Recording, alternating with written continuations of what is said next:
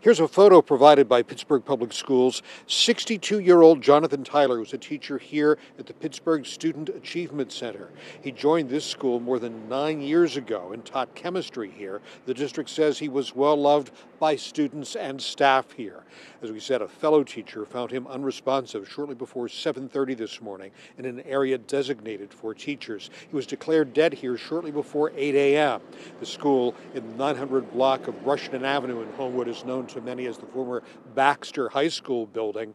Counselors are available for students, teachers, and staff. Classes continued as normal today. Tyler's actually been with Pittsburgh Public Schools for nearly 2 decades. Both the school district and the Pittsburgh Federation of Teachers spoke with us off camera about how well regarded and liked Tyler was, saying this is a painful and sad time. They declined to speak on camera.